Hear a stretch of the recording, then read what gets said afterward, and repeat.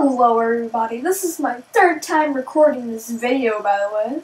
So I'm drawing characters from Warriors Division of Shadows. The drawing contains spoilers and everything. So yeah, I'm drawing Alderheart and Puddleshine today. When I upload this, it'll probably be tomorrow, so why did I say that? So the last recording didn't go that well. I sounded so tired, so I was like, yep, time to be more energetic. Puddleshine actually took pretty quick. Like, it didn't take long at all. It's like, oh, there we go, character. Alderheart actually took a little longer because I was like, messing with his colors and facial expressions and yada yada. Woo, being energetic. This isn't scripted at all. I'm actually doing pretty good compared to the normal.